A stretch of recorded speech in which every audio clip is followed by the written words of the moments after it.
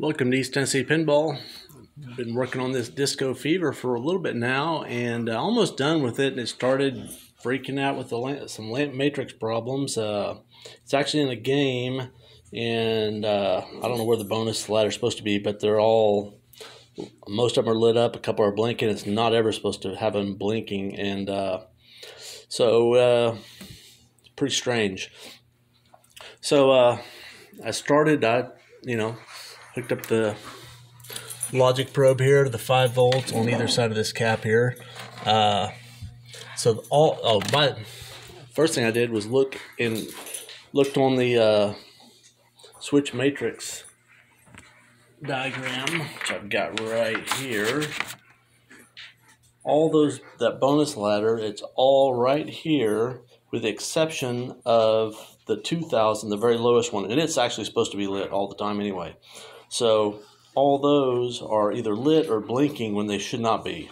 So it's all related to columns 6. So that's what I was suspecting. So I go over here to the lamp matrix, or the solenoid driver board.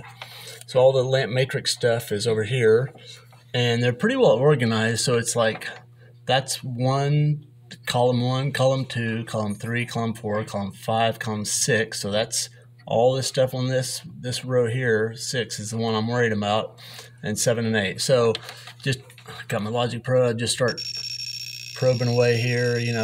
We're high.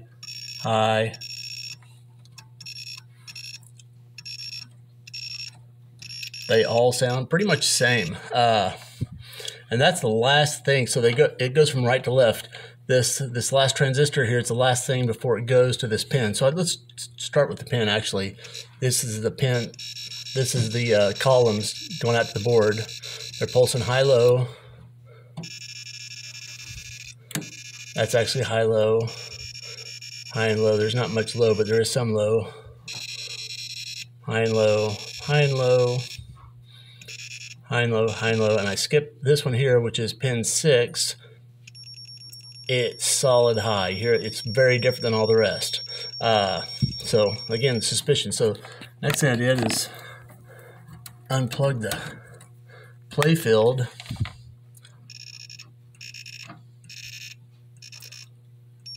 You still get the same behavior. So, it's on the board. So, I already went through here. These are all the same.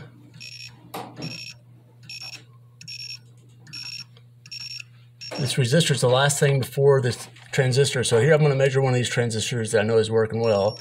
So the left and right pins are high, blinking high, pulsing high, low. This is the one of concern.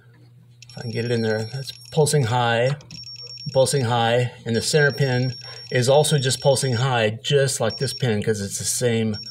That pin there connects directly to that. So this is the last thing before here. So it appears that this transistor is the culprit. So I'm going to yank the board out and swap out that transistor, and we'll see where we're at after that. So just like that, the game's repaired now. So I'll tell you, I took this over to the bench.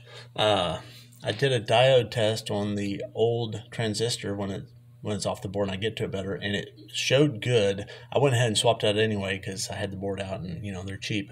What I did notice is the trace between this on the back of the board, between this resistor and this between this resistor and this transistor, that little trace there had a little crack in it. So that may have been the problem. I mean, these resistors here, they put off a lot of heat, and it's an old board, so you see those kind of things. So I went ahead and reflowed the solder on all those traces between this resistor and that transistor. A couple other ones didn't look quite great, so I did that to all of them. And so anyway, you see this is the way it's supposed to look in attractor mode with just the 2000 going there. So or actually, this is the game is running with the ball in the trough, just waiting for the ball to shoot. So it starts with 2000 only. So that's good.